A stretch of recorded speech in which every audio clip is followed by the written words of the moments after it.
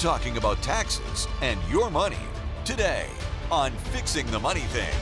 It is tax season. I know that's your favorite time of year, but gosh, we have a great guest. Dan, IRS, is that a good topic? I mean, you know, people don't want to talk about the IRS, but they don't want to pay taxes either, so we got to help them understand what's going on. You're right. Nobody wants to deal with the IRS, but everybody has to deal with the IRS, whether you like it or not.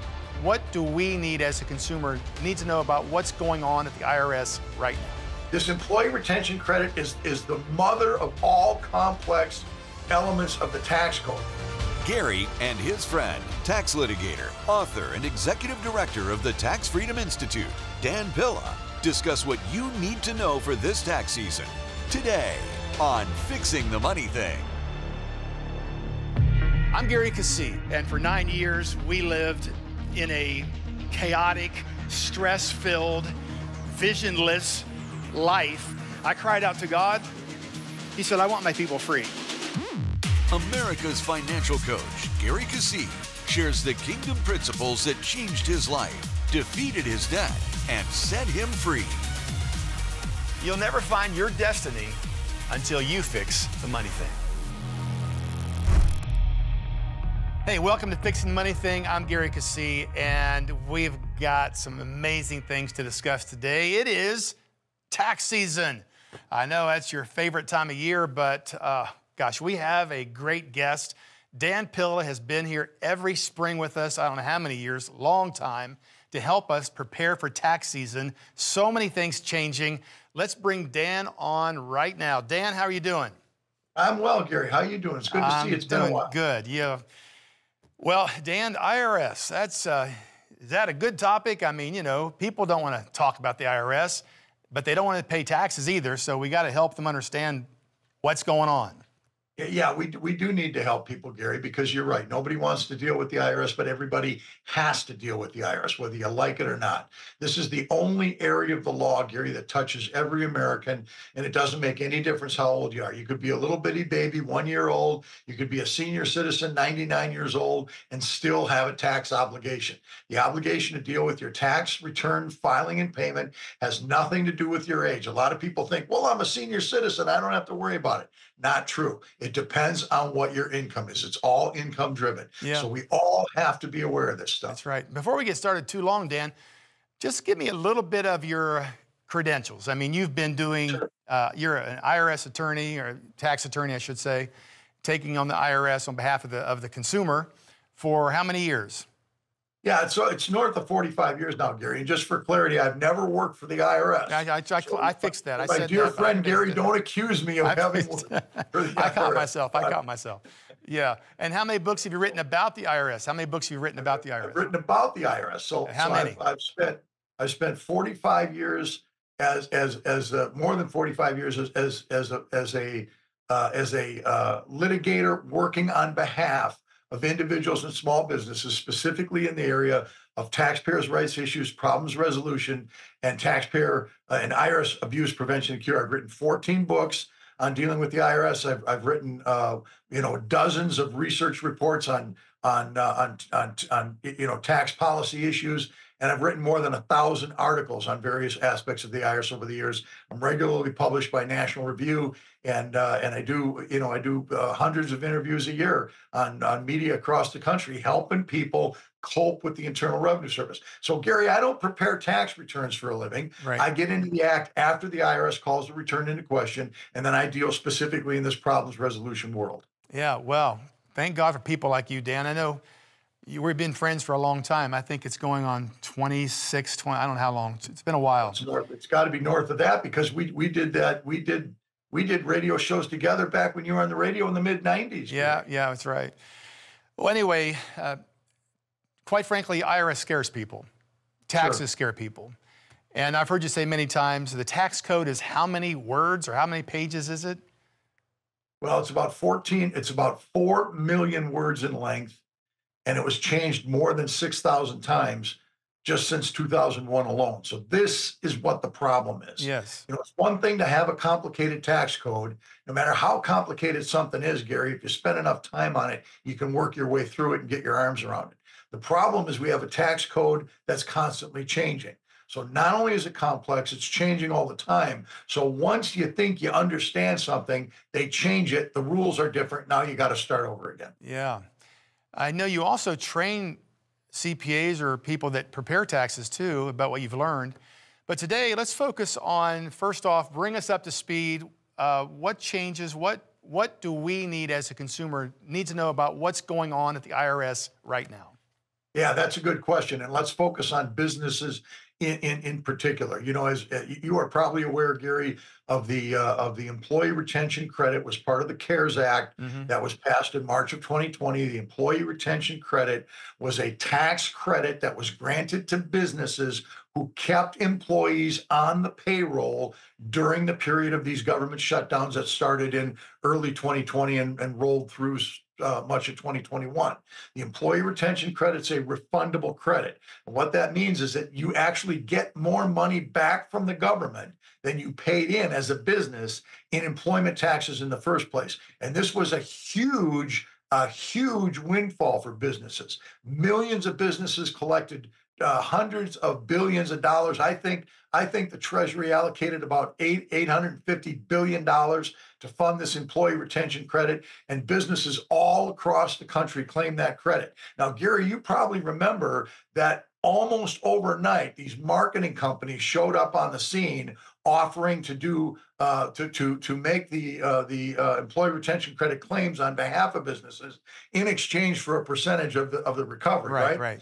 So these companies were out there all over the place offering the services of preparing the tax returns to get the credit.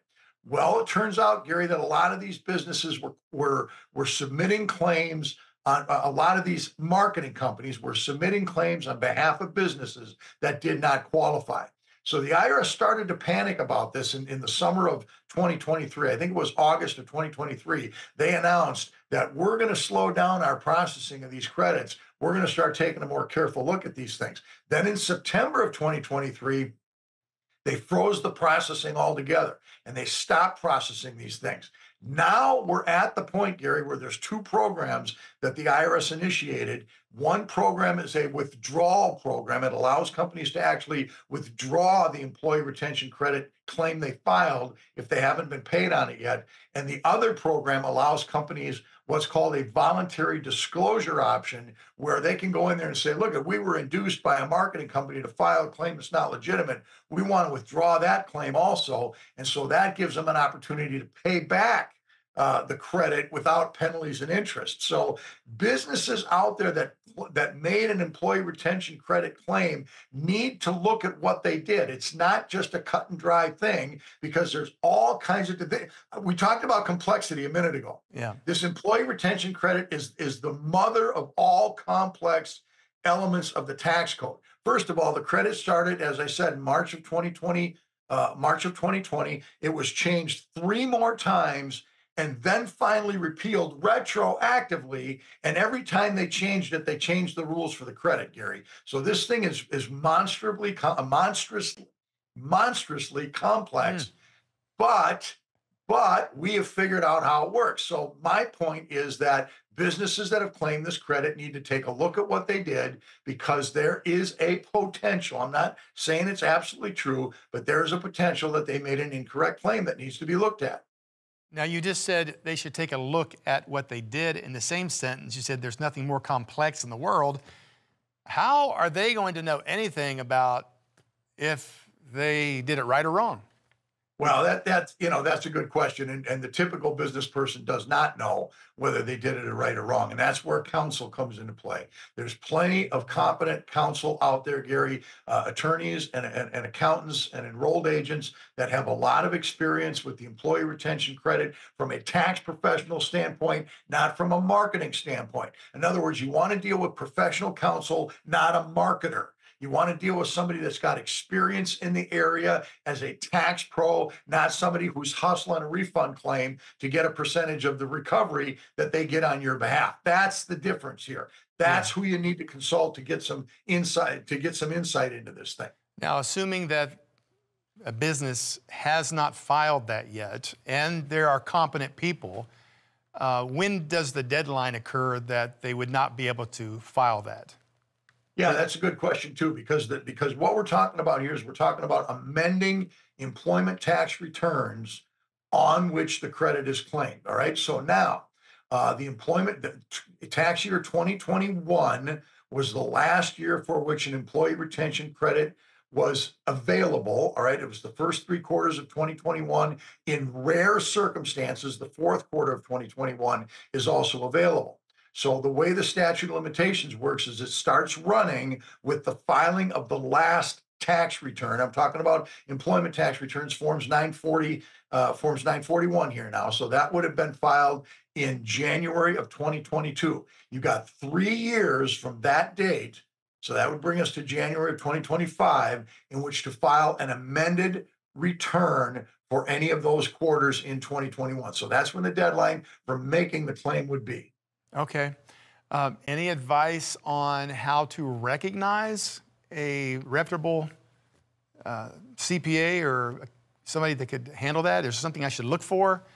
Yeah, that's a good question. And let's answer that question by just listing a series of questions. You know, what experience do they have in making employee retention credit claims? Have they done this before? Have they actually read the statute themselves, or are they looking at other people's analysis of the statute? One thing that I try to do, Gary, and all the things that I write is I rely on primary source material. I never rely on secondary source material. So by that, I mean, I'm not looking at somebody else's opinion. I read the statutes, I read the regulations, I read the Internal Revenue Manual, I read the court cases. These are primary source material. So you want to deal with somebody that is focused on understanding primary source authorities so they know exactly what's coming out of the horse's mouth, and we don't worry what's coming out of the other end of the horse, if you know what I mean. Yeah, and so okay. that's got to be the focus. You do not want to be dealing with a marketing company. You don't want to be dealing with somebody that's got the call center and they're saying, oh yeah, you know, qualifying people over the phone. You don't want to be dealing with somebody who's qualifying people over the phone. Your qualification needs to be based on your materials. And that's the other important focus that somebody needs to look at in determining whether they're dealing with a competent professional or not. Are they looking at your paperwork? In this case, are they looking at your wage statements that you paid to employees? Are they looking at the activities that you were involved in? Are they looking at the manner in which you operated your business? These things all have bearing on whether that ERC claim is legitimate. Okay. Yeah, we do hear that on the radio a lot. Of course, I run into it quite often. I've run into a lot of people that have heard of the IRS kind of slowing down, and they're afraid to touch it. You know, I'd rather just pay my taxes. Yeah, and that's another common problem. Now that the IRS has slowed down the processing of these things, there's some people out there that say, "Oh, I'm not going to touch this. I'm not going to look at that." Well, look at it. It's not kryptonite, and you know you can touch it without dying if you know what you're doing. That's the key, is to know what you're doing. Now, another thing that people need to be aware of here, and I don't say this to scare folks. I don't. As you know, I don't scare people for a living. I give people hope and a way out of any situation. But we do need to know that the IRS is very carefully looking at these ERC claims. So I talked about the 2 programs. The number 1 program is the withdrawal program. If you file a claim that is questionable, that turns out not to be accurate, and the IRS has not paid you on that claim, you can withdraw the claim, and the IRS's attitude is no harm, no foul. All right, so we just withdraw the claim, we're good. If they paid you on the claim and it turns out that they shouldn't have, you can involve yourself in what's called the voluntary disclosure program that the IRS has set up. That program allows you to step up to the IRS and say, look, guys, we made a claim we shouldn't have made. And they don't really even ask for an explanation. You just admit you shouldn't have made the claim. You agree to pay back 80% of the claim, Gary. So if they paid you $100,000, you pay back 80 grand with no penalties and no interest. And again, they call it even. All right. So there's no penalties there. So Wow. This is a good opportunity. This is an excellent opportunity for people to correct this situation without getting ground into powder as a result of the mistakes they made. Now, that said, the IRS has been very aggressively setting up an audit program to look at these claims. So if you think you've got a problem with an ERC claim, don't wait to be audited. Have it looked at now and take advantage of one of these two programs if you need to. Okay, okay, it's good. Let's change topics now, Dan. What else? What's happening elsewhere in the IRS? Well, one other here's another thing that people need to know about, Gary. Starting in the middle of 2020, again in the teeth of the COVID shutdown. Of course, you probably remember that the IRS itself shut down for about 6 or 8 weeks during the summer of 2020 and got massively backlogged in terms of managing their letters and processing tax returns and so on, to the point, Gary, where there was 35 million documents in the Internal Revenue Service piled up in their mail rooms that were not getting processed. The IRS was just overloaded with this stuff. So they actually shut down their collection notice machine. They turned the switch off on the collection notice machine. And they did that, I believe it was about July of 2020. And they said, we're getting so many letters back from people that we can't process. That's going to lead to further problems. So let's just shut down this notice program. So there's a series of preliminary notices that the IRS stopped mailing out in the summer of 2020. Now, fast forward to the summer of 2021. The IRS was still overloaded with documents that they couldn't process. And so they suspended the mailing of a whole additional series of collection letters. So now we've got, about 12, 15 or so collection letters that the IRS has completely stopped mailing out. And they stopped mailing, they continued that pause period, let's say, where the collection machine was turned off through the rest of 2021, all of 2022, and most of 2023. Now, in January of 2024, the IRS announced that it is turning that machine back on. Right? So if you've got a delinquent tax liability and it's been sitting there and you're saying to yourself, the IRS forgot about me, I haven't been getting any notices. Well, guess what, friends? They didn't forget about you. They just turned the switch off on the mailing machine. That switch is now going back on. The letters are starting to come out, and you are going to be back in collection. So now is the time to take advantage of an opportunity to negotiate with the IRS, especially if you've got a tax debt, Gary, that you owe and can't pay. A lot of folks out there that have delinquencies have very, very significant tax problems. 60% of the people that owe money to the IRS owe more than $10,000. And for folks that owe 30, 50, 100 grand, that's might as well be all the money in the world. So here's an opportunity now to take advantage of this lull to get your situation resolved through some kind of a settlement program. So that would be something that I would very seriously consider if I had this delinquent tax problem. Well, I know you work with people all the time that do have those kinds of problems. But, let's talk about before the problem. I mean, how can people avoid getting themselves in that situation? Well, yeah, that's a good question. Now let's talk about small businesses, because small businesses, probably more than anybody else, Gary, are the ones that are in trouble with the IRS.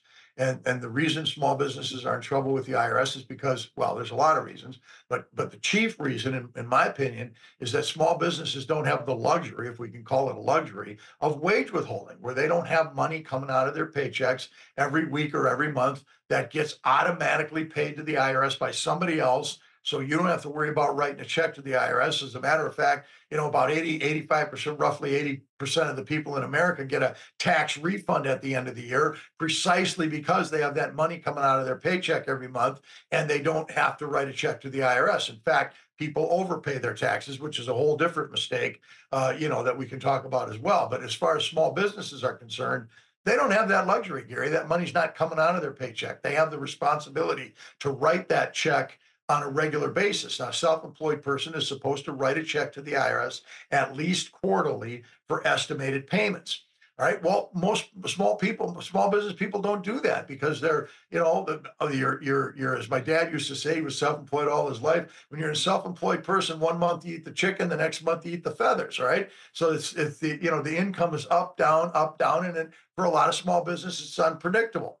And so that, that becomes a difficult handicap. How much do I send in? How much don't I send in? I need the money for the rent this month. I need the money to, for the kids' braces, whatever the situation may be. A small business person needs to get in the habit of producing a profit and loss statement on a month, at least a quarterly basis. I suggest that it should be done on a monthly basis so you can see exactly where you're at as far as your business profit is concerned. Your estimated payments need to be based on your profit. So if you're doing the profit and loss statement at least quarterly, if not monthly, then you take the big swings out of the situation. If your income is high, you pay a little more to the IRS in estimated payments. If your income is low, you pay a little less. But the point is that you're making the estimated payments on a regular, ongoing basis, and you don't get yourself into the problem of the big delinquency. What blindsides small businesses is they go into their tax preparer's office in March. They dump all their documents on the desk.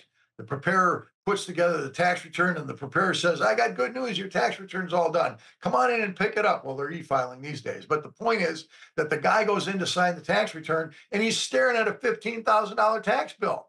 Well, I didn't know I was going to have a $15,000 tax bill. Why do I have a $15,000 tax bill? Well, the reason is because you haven't been making estimated payments along the way, taking small bites of the apple over the course of the year and not trying to swallow the whole thing in one bite in April. That's the problem that small businesses have. So we got to get in the practice of making this profit and loss statement on at least quarterly, if not a monthly basis, and making the estimated payments as you go along. You don't have a responsibility to overpay your taxes, but also you get penalized for underpaying the taxes. So you need to get your arms around what your profit and loss situation is. Now, let me talk about another mistake that small businesses make, and it grows out of this first one we just talked about. Guy walks into his accountant's office. He's looking at the tax return on the desk. He owes 15 grand. He doesn't have the money. Well, I'm not going to file the return. Give me an extension. This is the mistake they make all the time. They'll say to their accountant, give me an extension. I'll have the money by October. Okay, accountant files the extension. They don't have the money by October. All right, because now we are 9 or 10 months in to the next year's tax liability, right? You got a tax liability every single year if you're earning income.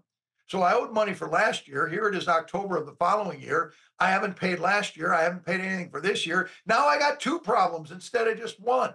And so they don't file the returns. And this pattern of non-filing starts, and it grows and it grows and it grows. And before you know it, they've got 6, 8, 10, 12 tax returns that are not filed. I'm dealing with a guy right now, a client that I got on my desk, hasn't filed tax returns, Gary, in the last 10 years. And this is exactly the model that he followed to get himself in this kind of trouble. And so I laid out a whole plan for him that's going to focus on getting this situation turned around. And where does it start? It starts with estimated payments in 2024 based on 2024 income and expenses. We're what, 5 weeks into the new year, 6 weeks into the new year? All right. Already we can make a profit and loss statement based on the first month of his operations and make a small estimated payment for 2024 and start to get him out of the woods. This is the thing that we got to do, is get him on track to get out of the woods. So small businesses need to wrap their heads around this. Yeah, that's good.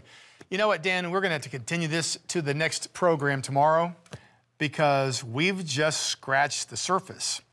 But great information, Dan, great information. We'll be right back here in a minute. Tomorrow we'll carry this on. But I want to thank all of you for joining us here at Fixing the Money Thing. And Dan, before I actually hang up with you right here, what's the name of your book for small business? Can you tell me about that real quick? Yeah, the book is Dan Pilla's Small Business Tax Guide. It's available at taxhelponline.com. That's taxhelponline.com. Excellent. Yeah, it's great, great, great book.